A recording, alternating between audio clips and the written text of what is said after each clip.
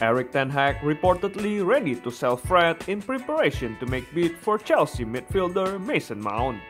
Fred might have played his last game for Manchester United. After the game against Fulham, Fred was seen in talk with Fulham manager Marco Silva.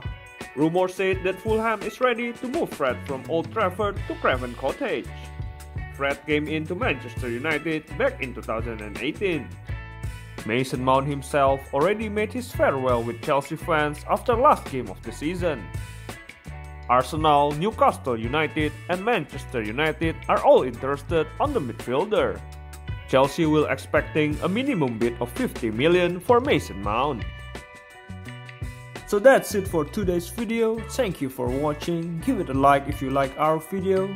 Have a good day and see you next time.